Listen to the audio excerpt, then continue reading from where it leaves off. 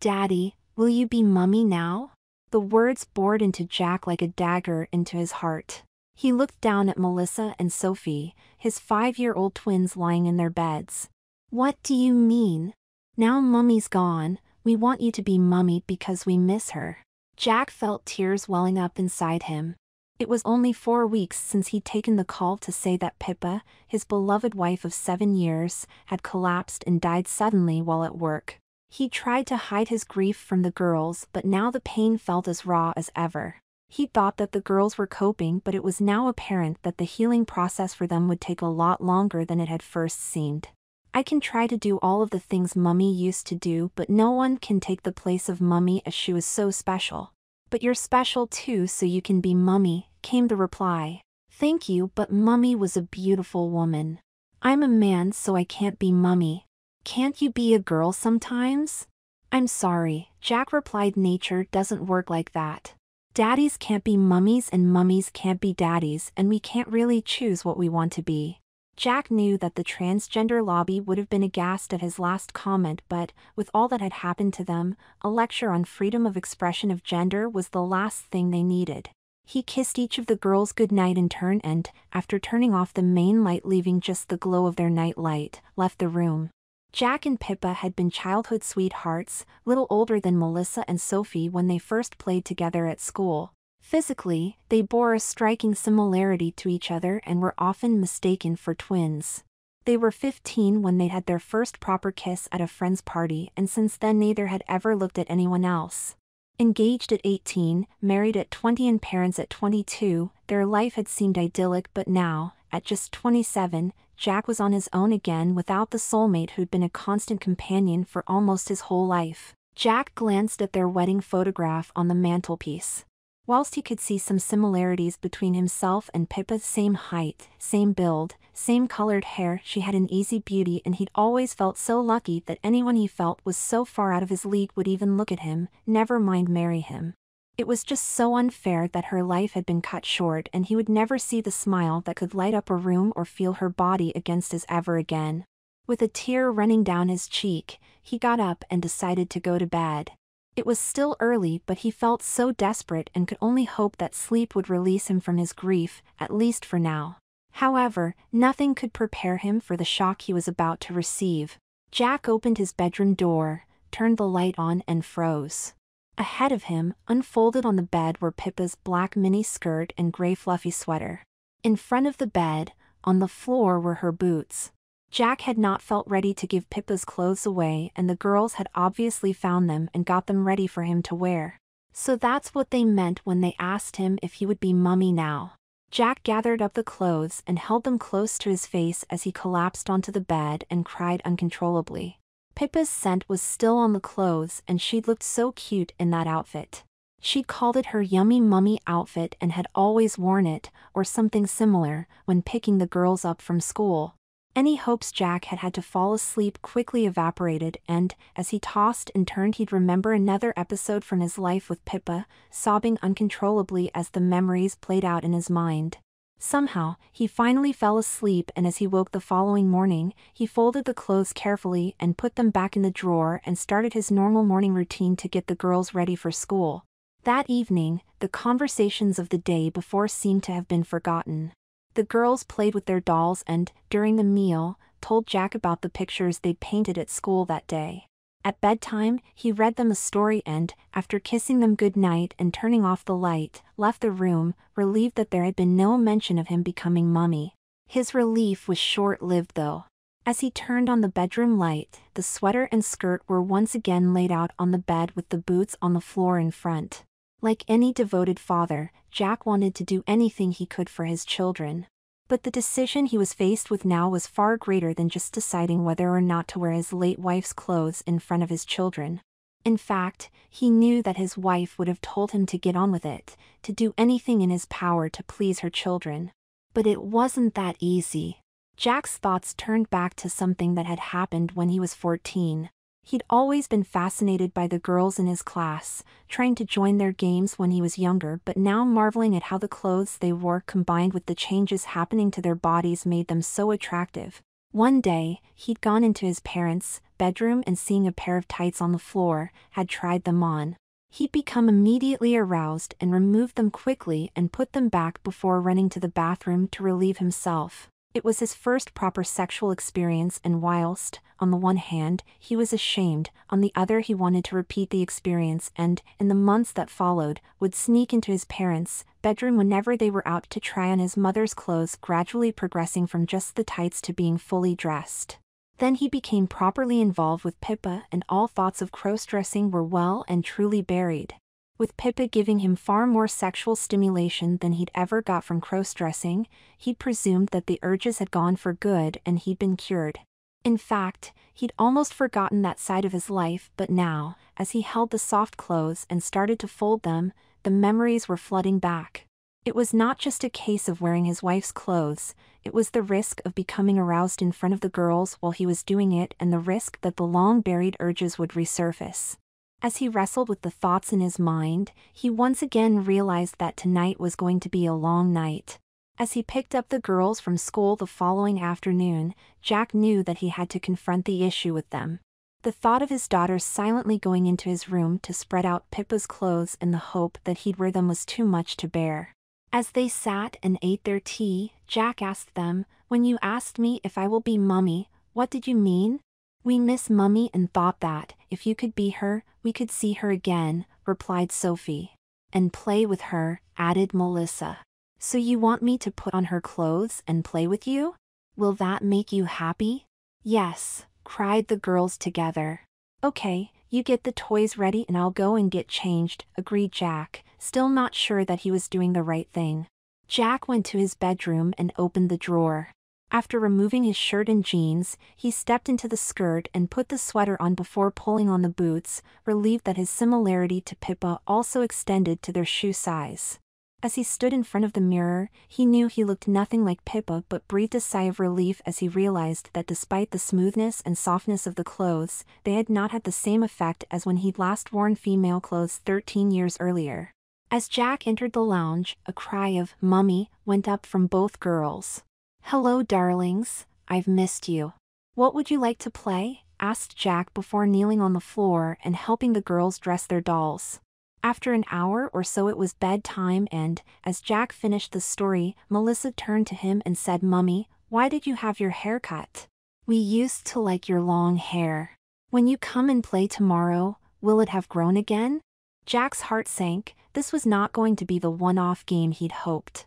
"We'll see, darling," he replied before leaving the room. The following afternoon, as they drove home from school, Sophie asked Jack whether Mummy would be playing with them that evening. "Yes, if you want her to," he replied, and, after they'd finished tea, he once again went to his bedroom to get changed, this time adding the wig which he'd bought on special offer from the local department store during the day and which was almost identical in color and style to Pippa's hair. "Mummy, your hair grew back," squealed Melissa with delight as Jack settled down to play with them. For the next hour, the house was filled with joy and laughter as the three of them played together, and Jack felt a tinge of disappointment as he realized it was time to get the girls to bed. "Mummy?" asked Sophie as Jack was turning out the light. "Don't ladies have chests in heaven?" "Of course they do," replied Jack. "What do you mean?" "You used to have such a big chest," explained Sophie, "but now it's gone. And your legs are hairier than they used to be," added Melissa helpfully. Jack laughed nervously as he closed the door, inwardly panicking. Up to now, he deliberately avoided anything overtly feminine for obvious reasons, but now, if he was not going to disappoint the girls, he'd have to go through with it. The following evening, Jack had added a bra, filled out with a couple of rolled-up socks, and black opaque tights to his outfit. As he walked into the lounge, he was ordered to sit down. "Tonight, Mummy, we're going to do your makeup," declared Melissa. "Yes, your lipstick used to look so pretty," added Sophie. And, as Jack sat on the floor, Melissa and Sophie set to work with some of Pippa's makeup that they'd found in the dressing table. "There, you're finished and you look really beautiful," they declared as they led Jack to the mirror. As Jack looked at his reflection, he didn't know whether to laugh or cry. From the neck down, he looked okay, but his makeover was to the standard achieved by 5-year-olds the world over. After examining his lips, now looking twice as big as normal thanks to the liberal application of deep red lipstick, his red cheeks which had been rouged, using the same lipstick, and his eyes enhanced with bright blue eyeshadow, he turned to the girls. "Oh, thank you," he gushed. "Mummy looks more beautiful than ever." The girls giggled, and Jack thought that was a good enough time as any to get them to bed, particularly as he faced a mammoth cleanup operation to remove the makeup from both himself and the lounge carpet. Before starting the cleanup, Jack sat down with a cup of coffee. He started to realize the amount of joy he'd brought to the girls, and, despite his misgivings and worries, he'd not had to contend with any of the sexual urges or arousal that he'd feared. Wearing the clothes just felt nice, not only because they had been Pippa's but also because there was something calming about their softness.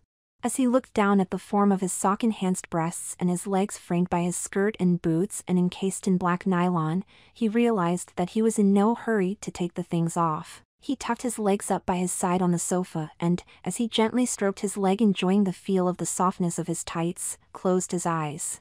It was 7 a.m. the following morning before he woke up again, still wearing everything, including the makeup, from the night before.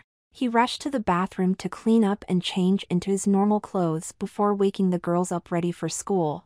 As he drove back after dropping them off, Jack decided that tonight he would make it extra special for the girls but try to call a halt to what had that week become a nightly ritual. On the drive home in the evening, Jack spoke to the girls. "Tonight, Mummy's going to make your tea and eat it with you. Would you like that?" "Yes," came the excited reply. As soon as they got home, Jack told the girls to play nicely before he went upstairs to his room to start getting changed. He opened the wardrobe door and there, hanging in front of him, was Pippa's tailored navy blue dress, the one she'd always worn when she needed to look smart at work. He removed it from its hanger and, after putting on the various items of underwear, stepped into the dress and, after a slight struggle, managed to zip it up at the back. He sat down in front of the dressing table mirror. He had no hope of getting anywhere close to Pippa's skills with makeup, but, providing he kept it simple, he'd probably look okay. 20 minutes later, he'd applied a layer of foundation, eyeliner, mascara, blusher, and Pippa's favorite shade of deep red lipstick. He put the wig on, followed by a necklace and some bracelets, and walked over to the wardrobe once more. He removed Pippa's high-heeled shoes from their shelf and slipped one foot and then the other into them before stepping back to look in the mirror.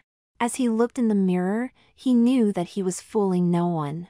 Whilst his makeup skills were better than those of his daughters, there was no mistaking that it was his face looking back at him.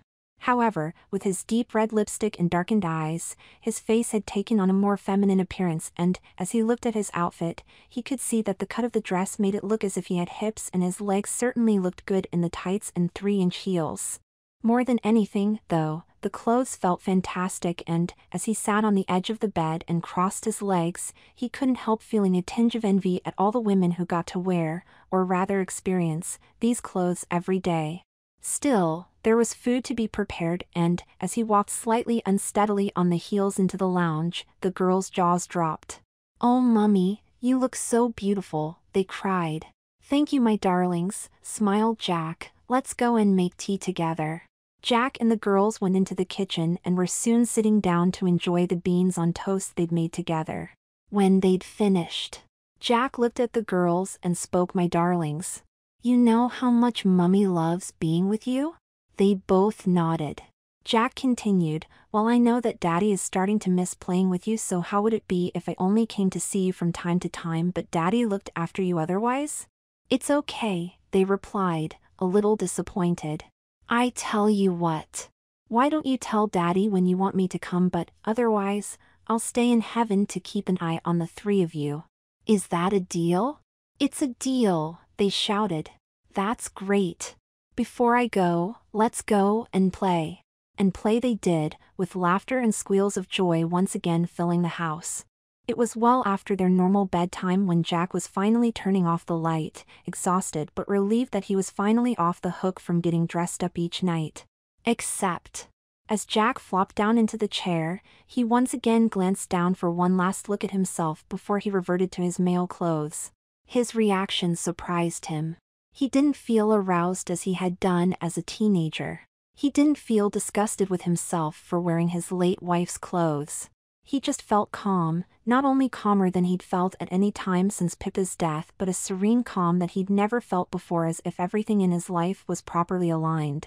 "This can't be wrong if it feels so right," he repeated over and over to himself as he ran his hand over the soft fabrics of his clothes. He placed his hands on his breasts and imagined that they were not socks but real breasts. He moved his hand to his genital area. He'd made sure he was well tucked when he put the clothes on several hours earlier, and, as he stroked the area, pushing his dress down into the gap between his legs, the absence of what was normally there aroused him. Not the sexual arousal that he'd expected, but a sensual, all-over tingle, the like of which he'd never experienced before. He got up out of the chair to go to his bedroom to change. As he walked, he felt his legs slide smoothly against each other and against the silky lining of the dress.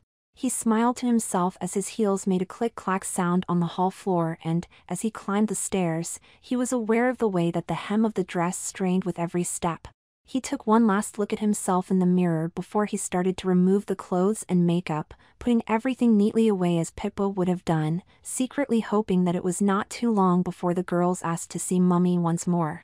It was now 6 months since Pippa's death. The girls were, for the most part, very happy to play with Jack, and it was only every few weeks that they asked him if Mummy could come to play. Jack always agreed, not only because of how happy it made the girls but also as it gave him the opportunity to rediscover his feminine side. Whilst he felt very comfortable en femme, he was very careful not to indulge unless the girls had specifically asked, to avoid any awkward problems if they discovered him fully dressed out of the blue. As the twins' 6th birthday was approaching, Jack decided to ask the girls what they'd like as a present. "That's easy. We want Mummy to pick us up from school." Jack froze. It was one thing playing the game in the privacy of their own home, but another thing entirely to play it out in front of the whole world. "I don't think she can do that. But she can come for your birthday tea, though." The girls looked crushed. "Please, Daddy. All of our friends get picked up by their mummies, so we want to too." Jack was frantically thinking how to handle this when the phone rang. He answered it, and it was his younger sister. Jack's heart sank. The only time she ever phoned was when she was having a crisis with men, money, or both, and, as she launched into her latest sorry saga, Jack knew that this was not going to be a quick call. 1 hour later, she'd finally run out of steam, and Jack put the phone down before going back to the lounge and telling the girls it was time for bed. The birthday wasn't mentioned again, and Jack soon forgot about their request. The following week, Melissa and Sophie were invited to a play date at their friend Freya's house after school. Emily, Freya's mother, had kindly offered to bring them home afterwards. As Jack answered the door, Melissa and Sophie ran in, and Jack thanked Emily for having them. Emily looked serious. "Jack." Melissa and Sophie said that their mother is going to pick them up from school on their birthday next week. I gently asked them if they were sure it was their mother that was coming, and they replied that they were certain it was, and she sometimes came to play. "What's going on?" Emily, her husband David, and Freya lived in the house opposite Jack's. Emily had been very close to Pippa before her death, and whilst she'd given nothing but support to Jack since, he was always a little wary of her. Emily's mouth seemed to be connected directly to her brain with no filters in between, and whatever she was thinking she said. "You'd better come in," replied Jack, knowing by the look on Emily's face that he was in for a hard time. Jack showed Emily into the lounge and made her a coffee while he put the twins to bed. He then returned and sat down opposite her and told her everything: how they'd asked if he could be their mother, how he'd found the clothes they'd set out for him and succumbed to their pleas, how they sometimes asked for her to come and play, and how they'd now asked for her to pick them up from school on their birthday. Emily listened with her mouth open. When Jack finished, she spoke. "Well, Jack, if I'm honest, you definitely didn't handle this very well. Putting on Pippa's clothes and pretending to be her definitely isn't going to help them get over their grief." "What on earth were you thinking?" "I don't know," stuttered Jack. "I just wanted to make their wish come true, I suppose. It breaks my heart to see them without a mother." "Okay, I understand that," replied Emily, her voice starting to soften.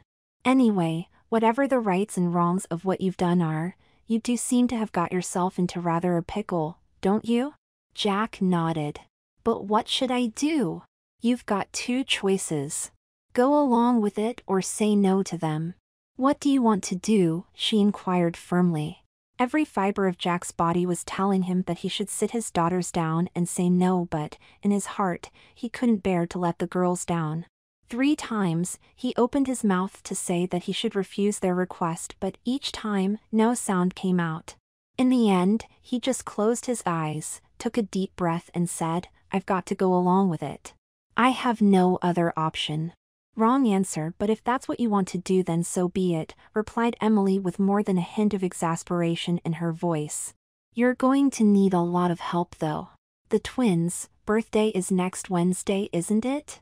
Come over to mine at lunchtime with whatever clothes you want to wear and leave the rest to me. As Jack showed Emily to the door, he expressed his gratitude. Thanks, Emily, I owe you one. Oh, you owe me far more than one, Jack, she laughed. See you on Wednesday. The following Wednesday, Jack arrived at Emily's at 12:30 as agreed.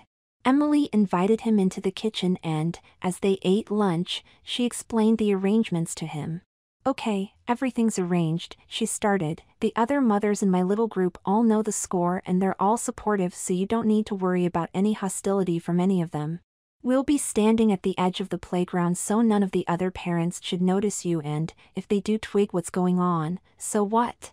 This is the 21st century. Jack laughed nervously and Emily continued. When we've picked up the children, we'll all come back here. It'd be such a shame for you to be all dressed up with nowhere to go, so we'll have a little party for the girls. I've got them a cake if you don't mind. Jack smiled and thanked her. Anyway, that's the easy part. The difficult part is you. We've now got 2 hours to transform you into a convincing woman, so we need to make a start. Go into the bathroom and have a shave, as close as possible. You'll find a razor and shaving foam in there, and don't forget your arms, legs and chest. When you've finished, put on the dressing gown hanging on the door and come to the bedroom with your clothes. 20 minutes later, Jack had finished and was standing in front of Emily wearing just the dressing gown. Emily scrutinized him to make sure there were no errant hairs showing. Okay, good enough. Now sit down on the side of the bed. Jack did as he was told and Emily started to apply makeup. Jack watched her progress in the mirror as slowly his male persona vanished and a not unattractive female started to emerge in its place. After a final application of deep red lipstick, Emily had finished and left the room while Jack put on the clothes. He'd gone for the outfit first picked out by the twins months before, firstly as it was what Pippa had normally worn when collecting the girls, and secondly as it wouldn't draw too much attention to him. As he pulled the boots on and stood up, Emily looked at him. Not bad, nice outfit, she said before adding, let's get the wig on to finish it off. Emily helped Jack put on the wig and spent a few moments making sure it sat properly and looked natural. She then stepped back to check her handiwork, nodded approvingly and then told Jack to turn round and look in the mirror. As Jack saw his reflection, he was shocked. It was almost as if his face had been reshaped and he now bore more than a passing resemblance to Pippa. How did you do it? He gasped. There are tricks with makeup we can use to make noses and chins look smaller, and to highlight other feminine features such as cheekbones. I've had to use every trick in the book and a few more as well today, she laughed. Anyway, it's getting late and it's time we went to collect our children. As they walked to the door, Emily remembered one more thing. While we're out, the other mothers and I will call you Jackie. I know that the twins will probably call you Mummy, but I think there are boundaries here and calling you Pippa would just not be appropriate. Jack agreed. By this time, he was shaking with nerves, but, as he stepped out of the house, he felt the elation of being outside, dressed, for the first time.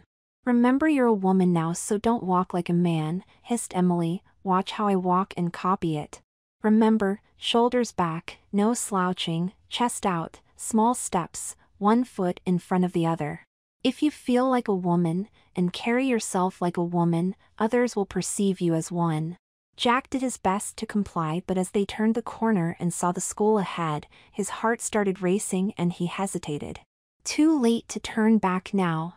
Come on, encouraged Emily, and, as they walked through the school gates they saw a group of familiar faces ahead. "Girls, this is Jackie," she said, introducing Jack's new identity to her friends. There was a short, uneasy pause as the assembled group took in the sight of Jack, now transformed into Jackie, standing in front of them. After what seemed like an age but was, in fact, only a few seconds, one of the other mothers spoke. "Jackie, I love your outfit. So perfect for the school run." And that was the catalyst that was needed. Soon they were all chatting like old friends, and what struck Jack was how, as a guy, he'd stood on his own in the playground, day after day, with no one speaking to him, and yet here he was now, one of the girls. Soon the school doors opened and hordes of excited children flooded out. Jack scanned the playground for the twins and then, all of a sudden, heard "Mummy. You came." The girls ran towards him and hugged his legs tight. When they finally released their grip, Jack bent down and kissed both of them. "I wouldn't have missed this for anything," said Jack, wiping away a tear. And then, taking one girl in each hand, continued, "Come on, we're all going to Freya's for tea."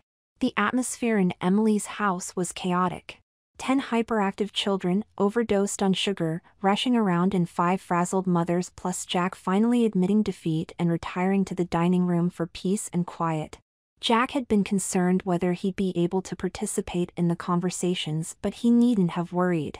The pressures he felt as a single father were exactly the same as for all of the mothers, and he was soon completely at ease discussing all aspects of childcare, including education, discipline, and how to stop their kids spending too long on iPads and smartphones and play in the fresh air.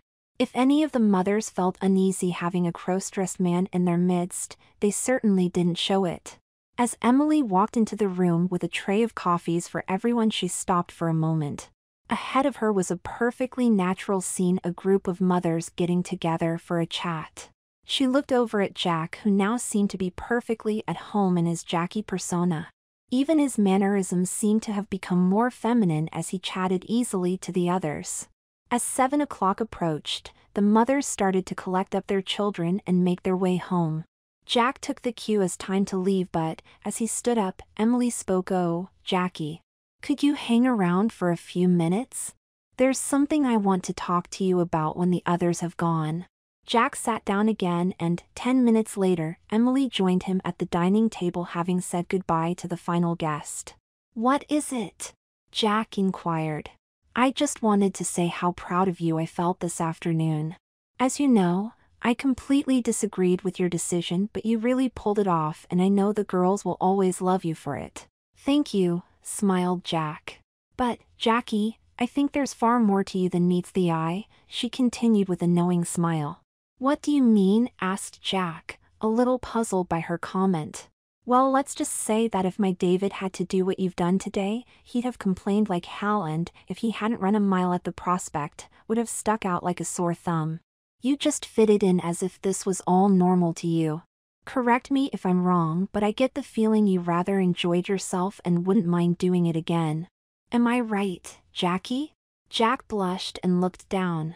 "I thought so," laughed Emily, rather pleased with her deductive powers. "Anyway, we've got a girls' trip to the theater next Friday, and Julie's had to back out, so we've got a spare ticket if you're interested. David can bring Freya over to yours to babysit while we're out, and I'll help you get ready here." "Is that a date then?" Jack looked back up, smiled, and thanked Emily. "Excellent, Jackie. Oh, and you'll need to dress to impress. You'll have a lot of competition from the rest of us, and we can't have you letting the side down." Jack laughed. He knew exactly what he was going to wear and was sure that, with Emily's help, he'd be a knockout. The following Friday, Jack, or rather Jackie, stepped out with Emily and the other mothers. With Emily's makeup skills and Pippa's navy blue dress and heels, Jackie did indeed look a knockout, and noticed a couple of envious glances from the others whose dresses were not quite as figure-hugging and heels not quite as high. But that wasn't all. Invitations to go out with the mothers became more and more frequent, as did Melissa and Sophie's requests for their mother to come and play, and Jack always complied. What struck Jack more than anything was that, when he was dressed as Pippa, there was more laughter in the house, and he seemed to be able to more closely connect with the girls. The nights out with the mothers just felt like the most natural thing in the world, and it was becoming obvious that he was living for the times he could become Jackie, while the male side of his life was becoming less and less relevant. It therefore came as no surprise to Emily when Jack stopped her in the school playground and asked if she'd mind coming round for a chat as he needed her advice on something. She smiled as she knew exactly what source of advice he would be seeking. The following day, Jack picked up the girls from school and took them home. As they entered the house, he told them there was something he needed to talk to them about. They all went into the lounge and sat down. Jack started to speak. "You know how much I loved your mother and how much I miss her, and I know how much you loved her and how much you miss her too. Last year, you asked me if I could be Mummy and got me to dress up as her to play with you. Doing that has made me realize how hard she used to work to make all of us happy and how much fun it is to be a mummy. I know that you enjoyed those games and I did too, but we now have to accept that Mummy has gone and no one can ever replace her." The girls started to cry. "Does this mean we'll never get to play with her again?" "Well, there's this lady I know called Jackie. She looks the same as your mummy does when she comes to play with you, and she'll play the same games with you only much more often every night if you want. In fact, you won't be able to tell the difference." The girls looked puzzled. "Who is she?" they asked. "Before I tell you, I need to explain something for you. When we're born, we're either a baby boy or a baby girl. The only way the doctors can tell is by looking at the baby." "Yes. We didn't have willies, so we're girls," the twins excitedly interrupted, shocking Jack with their comment. If only he'd chosen his words more carefully when they'd first asked him about the difference between boys and girls several years earlier. "Yes, that's not quite how I would have said it, but you're correct. The problem is that sometimes nature gets things a bit wrong and a baby that looks like a boy is really a girl." The girls looked puzzled again. "How can a baby that looks like a boy be a girl?" they asked. "It's sort of like they only had a girl's brain spare when they were making a little boy. They put the brain in anyway and it seemed to work okay to everyone else, but the brain knows that it's in the wrong body." "That's awful," observed Melissa. "Do they have to swap the brain over?" "No, it's not that easy because your brain is who you are," replied Jack. "If I swapped your brain with Sophie's, you'd still be Melissa but in her body." "So what do they do then?" inquired Sophie. "There are clever doctors that can help change the body so it looks more like the brain thinks it should. It's still the same person but they just look a little different." "So a man has a bigger chest and no willy?" "Basically yes, but remember, it's not really a man but a woman inside, so after the doctors have mended her, her body will look like her brain always thought it should." "I see," said Melissa, who thought for a moment before adding, "So does that mean that you have a girl's brain?" Jack took a deep breath. "Yes it does, but I didn't really realize it until you asked me to be Mummy. I now know that I'm going to feel much happier if I have my body corrected, and if I'm happier, I think you will be too." Sophie looked sad. "But does that mean you won't be our daddy anymore?" Jack smiled. "No, I'll always be your daddy. I'm just going to look a little different, wear different clothes and have a different name. I'm going to be called Jackie from now on." Sophie brightened up. "So we're sort of going to have a daddy and a mummy, all rolled into one." "Yes, my darlings, that's exactly what you're going to have. But what should we call you?" asked Melissa, looking concerned. "You can call me whatever you want. Daddy, Jackie, or something else. It's up to you." Sophie and Melissa whispered to each other for a minute or two. "What about Maddie?" they asked. "Maddie, that's a strange name," replied Jack, a little puzzled. "Yes, it's a mixture of Mummy and Daddy, which is what you're going to be." "Oh wow, that's a great name. Do you have anything else you want to ask me?" "When are you going to start being a girl?" asked Sophie. "Whenever you want. Would you like me to start now?" Sophie smiled and nodded. Then Melissa spoke. "Maddie, can we go to McDonald's to celebrate?" "Of course we can, but now I'm a girl, I don't think I should be wearing clothes like this anymore. Would you like to come up with me and help me choose an outfit?" Half an hour later, they were walking down their drive, hand in hand on their way to McDonald's. Emily saw them from her lounge window, waved and ran over to see them. "Well, Jackie, it looks like tonight went well. I'm proud of you," she enthused, and then, looking down at the twins, added, "And are you girls happy that Jackie's here for good?"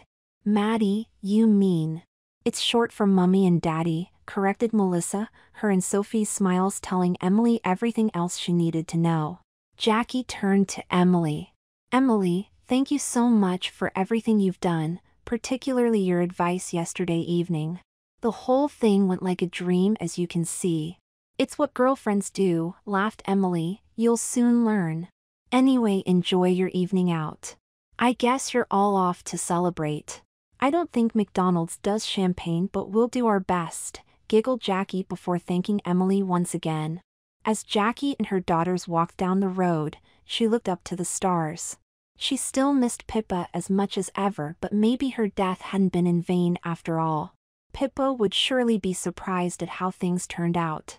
She may also have been a little upset that Jack had kept his secret from her, but if she was looking down on her little family as they walked happily down the road, laughing and joking as they went, maybe, just maybe, she would be very happy at how well things seemed to have turned out.